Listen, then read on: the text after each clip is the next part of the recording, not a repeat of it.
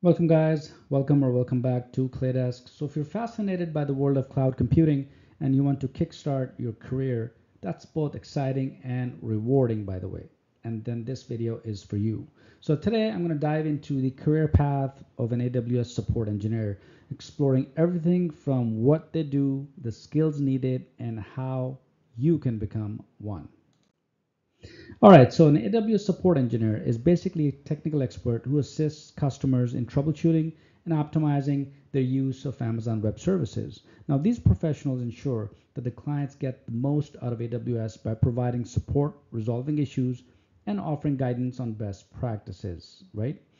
So, what is the AWS support engineer? So, basically, the role is all about problem solving and communication, two key aspects, right?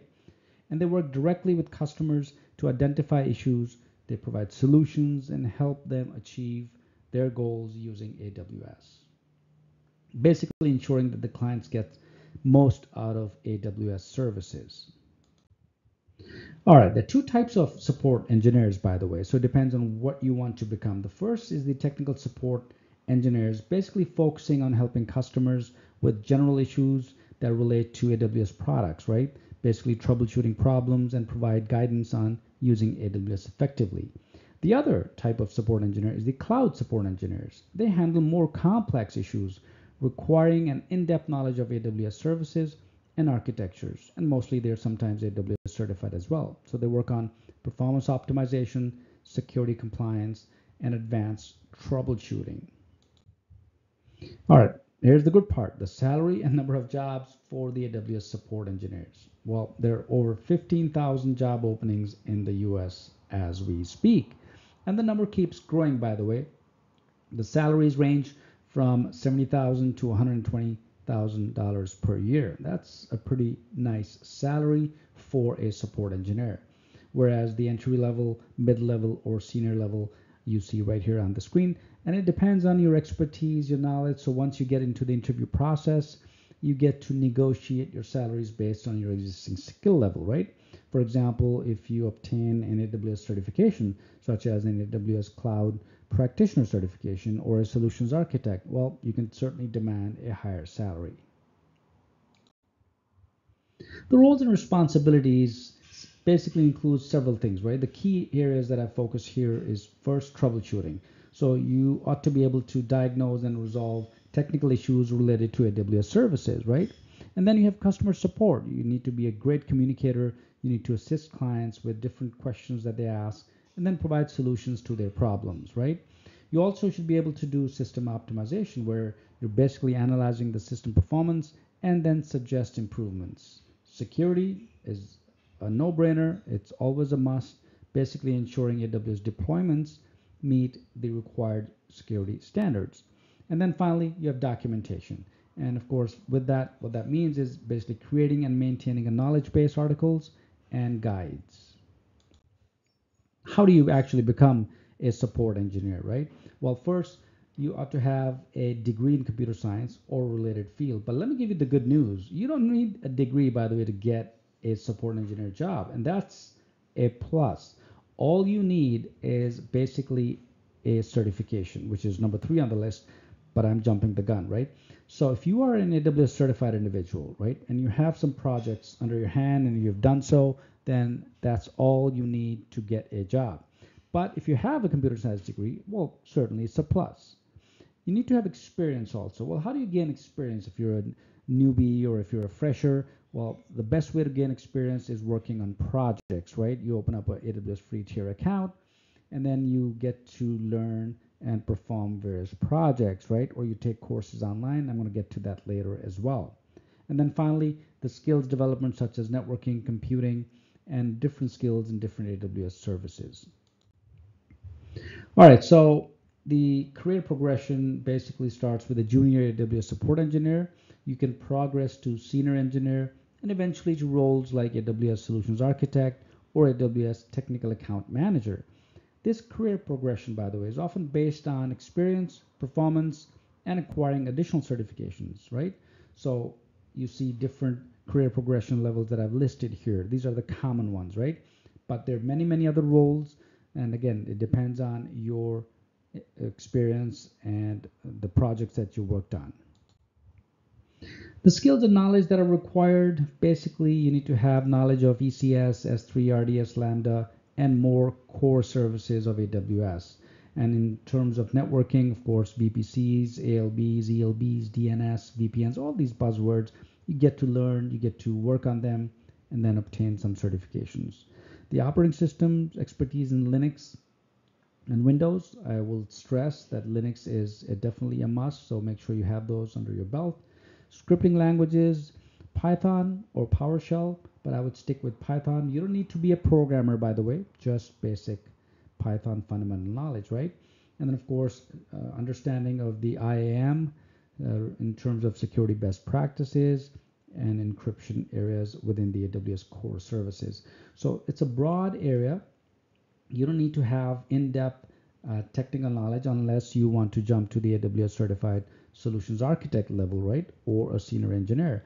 But for the support engineer, you need to have a broad yet a similar skill set within these services. So you need to understand how these services work together and how they integrate with each other.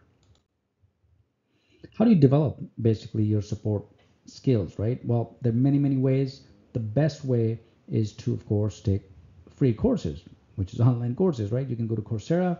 You can take courses right here at ClayDesk. I have full courses, whatever you need, whether it's AWS Certified Cloud Practitioner, Solutions Architect, Data Engineer, you name it, Support Engineer.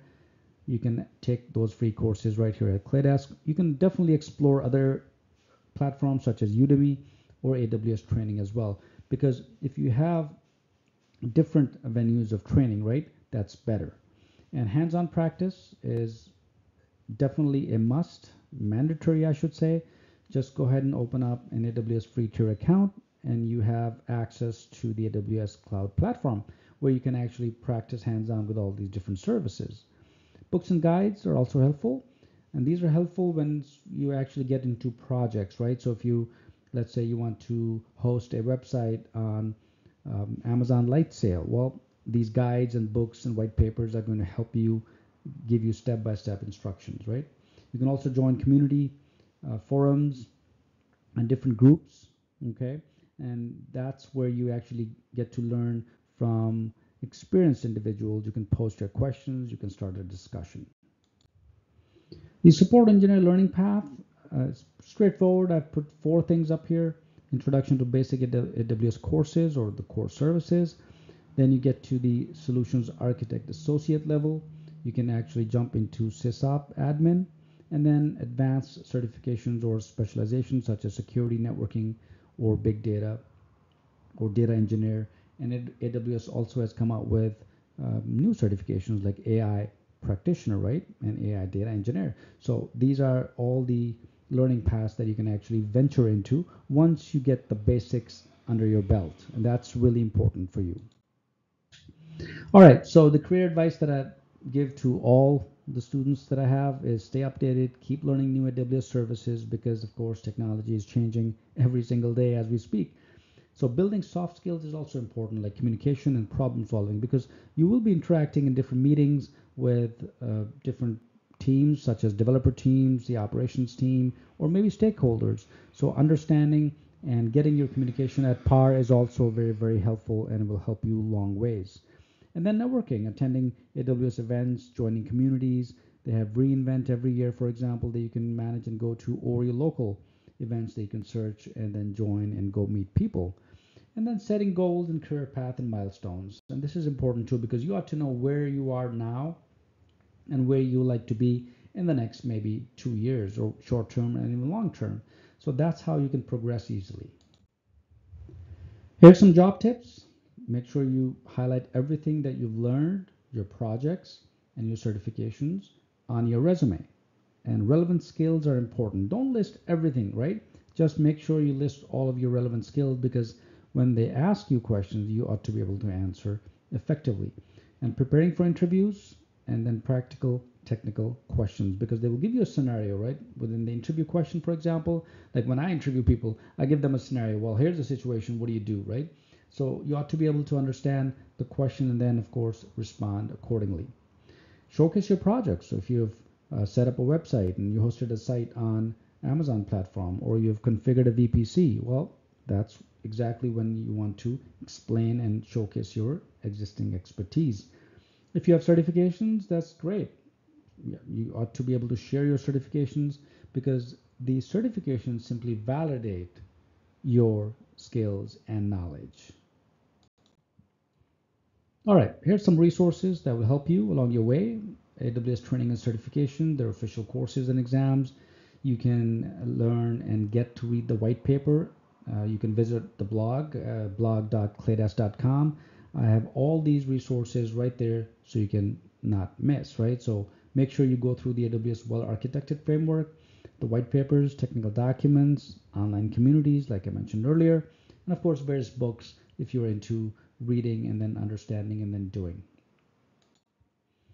The training courses mentioned earlier, you can take the full course right here, AWS Certified Solutions Architect by Claydesk. You can also take a look at AWS Skill Builder, which is online labs. You can join Coursera. There are many courses out there. And then, of course, AWS training and certifications on the AWS site that you can explore and take a look at. And then, of course, based on your own career goal and path, you can then work accordingly. All right, so last but not least, a couple of things. Support engineer certifications, many out there, but I've listed the 4 important ones, which is the Solutions Architect Associate. That's what you need to at least focus on and meet your goal. And then you can also get into SysOps Admin, the Solutions Architect Professional, and then the Specialty. There are many new ones also, so make sure you take a look at those. I've mentioned those earlier, like the Artificial Intelligence certifications that AWS just came out with, that you can also pursue. All right, so finally, the communities that you can join. AWS developer forums are out there. You can go to Reddit or Claydesk. You can take a look at that, or AWS, LinkedIn groups.